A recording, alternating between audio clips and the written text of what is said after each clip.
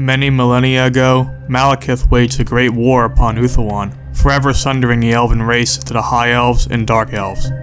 The Elven Pantheon is also split between the Cadai, the gods of the heavens, revered by the High Elves, and the Syntheri, the gods of the underworld, revered by the Dark Elves.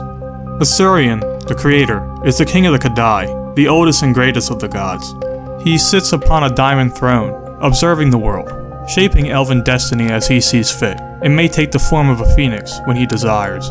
As Lord of the Cadai, Asuryan has the final say in any decision or disagreement between the gods, all others submitting to his judgment.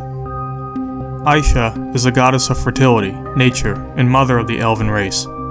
Aisha cares for her children deeply and is always ready to aid them in times of need.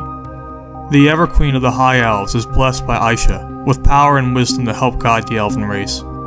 Kurnos is the god of the hunt, husband of Aisha, and father of the elven race. He is the lord of forests and beasts, watching over hunters and demanding that animals never be killed for sport, only for subsistence. To break this rule is to offend Kurnos and invite disaster, for his vengeance is swift and brutal. Ladriel is the patron of travelers and protector of the hidden and lost. It is said that she is the only goddess to still walk upon the mortal world, guiding the lost away from danger. Lilith is the goddess of dreams and fortune, the patron of seers and prophets.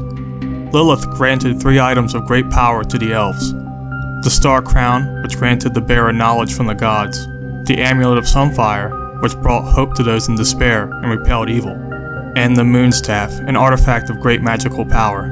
Hoeth is the god of wisdom and knowledge, who gifted the elves with sorcery. He is the patron of mages, scholars, and all those who seek truth and understanding. Loic is the god of laughter and trickery, the patron of dancers and singers.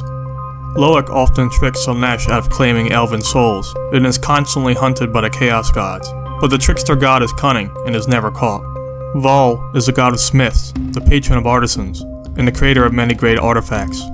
When Cain imprisoned Kurnos and Aisha, Vol challenged the war god to a duel. The smith god would lose, be crippled and blinded, and enslaved to the will of Cain.